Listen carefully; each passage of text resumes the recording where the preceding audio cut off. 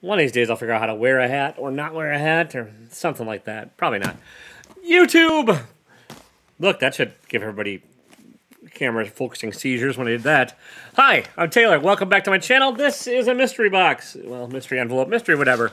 It is from Diggerjim. I can't remember his full Instagram name, but I will leave it in the link down below. I think it's got some numbers on it. I think it's 71, but remembering numbers is hard. So, what I do know is he's an Instagrammer, great guy, and he also collects and does metal detecting. So he does both things. And this box was $55 shipped, I believe, and it comes with a coin somewhere in here. I think they all do. Yeah. There's a John Wick coin was the grand prize, and a silver Godzilla coin. That one's already been taken because, you know, that's how my luck rolls. But the thing is, my dad's also a metal detector, and he never finds anything. I mean, he likes it. He goes out and he's like, oh, yeah, I found 16 cents at the park today.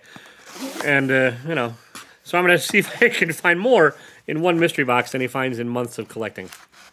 And rub it in a little. Not really, but, you know, just a poquito. But yeah, metal detectors are their own little breed of folk. It's good exercise. You get to walk around the park and people look at you funny while you wear headphones and sweep the ground and look for lost buried treasures. There's also a BBC show called Detectorists. It's sort of funny, but I think every metal detector thinks it is hugely funny. And oh, nice. Okay. Hang on. Let's see what this is. This. Yep. Okay. I did. I mean, spoilers, I should do this last, right? Because then I can stop watching. But that, I believe, is the grand prize. One of the grand prizes. This is the John Wick coin, which is an ounce of silver. So I definitely found more than my father has metal detecting in about a year in one box. So thank you, Jim. Awesome. That's woohoo. And then it says start here. So pull tabs. I love pull tabs. Pull tabs are great. And so let's see what else we got in here. So the box is already pretty close to paid for itself with that coin. And, yeah, I don't know what the comics are going to be like. But I'm going to save those and reuse them. Oh, sweet. Okay, this is cool. I have never heard of this, and I kind of dig, like, sometimes getting comics I've never heard of. It makes boxes fun and interesting, and, like, I don't think it's probably worth much, but it is Sable. Return of the Hunter. I feel like there should be like a built-in echo on the thing. It is Marv Wolfman, so that's cool. Yeah. Eclipse, or first comics, 1988. This is when everybody was like making comics, and that pistol. So nice. It's a fun one at the very least. Ooh, yeah. All right. Wolverine. Hunt for Wolverine. Number 2, the Adamantium Agenda.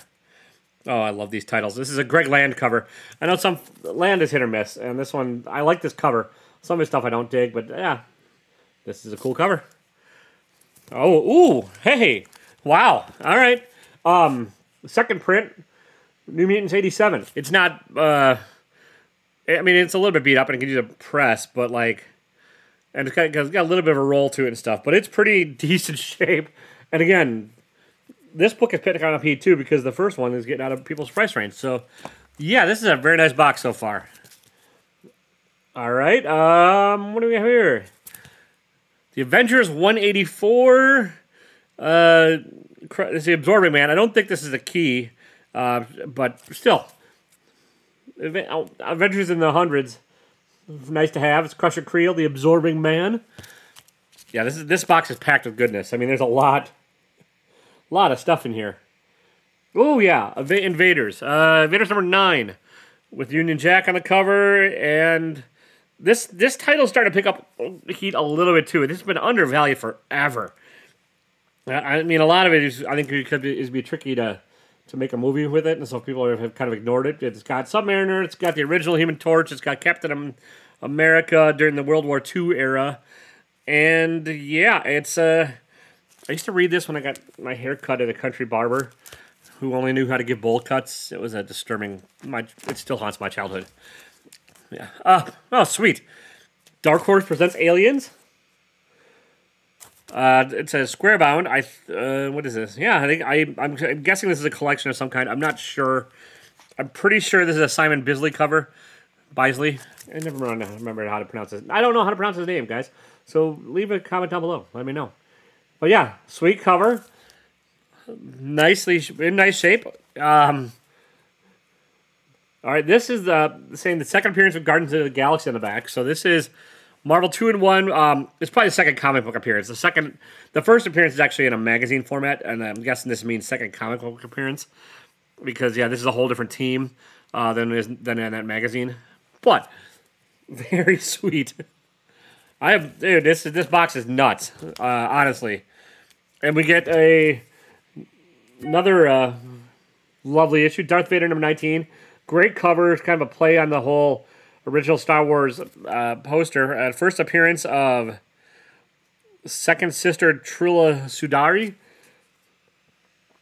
So another minor key in the Star Wars universe. Everything's a key in the Star Wars universe, but this is a cool cover too. I love Star Wars. I'm gonna hold on to that one for sure. Ooh, trippy.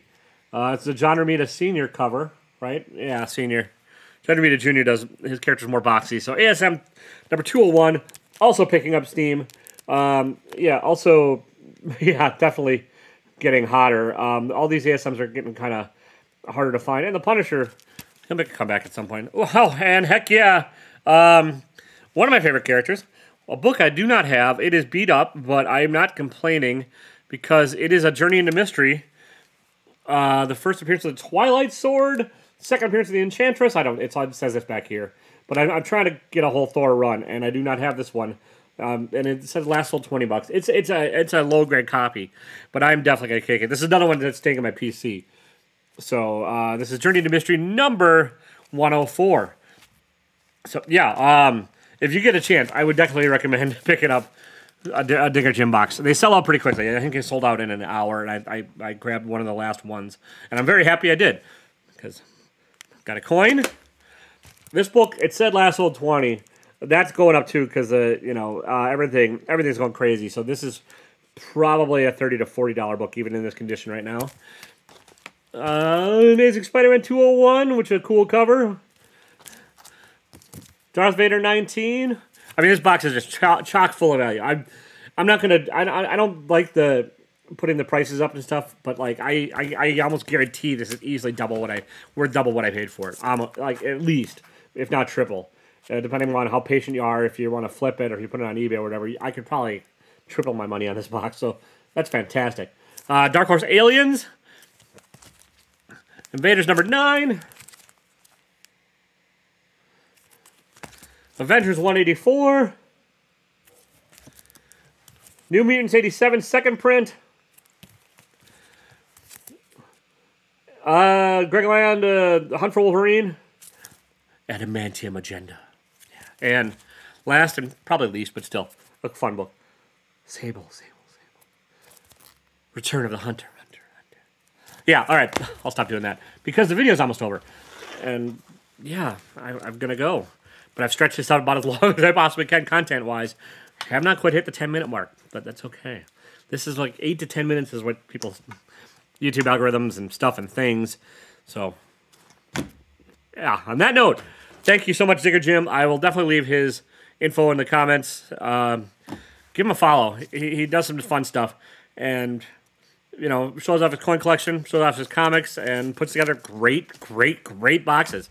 It's probably one of the better boxes I've gotten in the past, 6 months, honestly.